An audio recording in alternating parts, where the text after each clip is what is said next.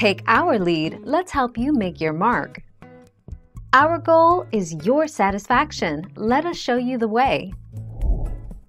Check to see whether another Wi-Fi device is having a problem connecting to the network.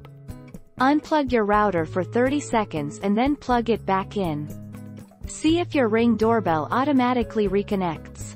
If you have a Ring Video Doorbell 2, try removing and then replacing the battery.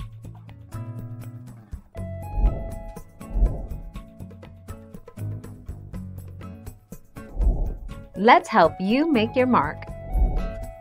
Reset your Ring device. If your device is still facing problems connecting to Wi-Fi, try resetting the device.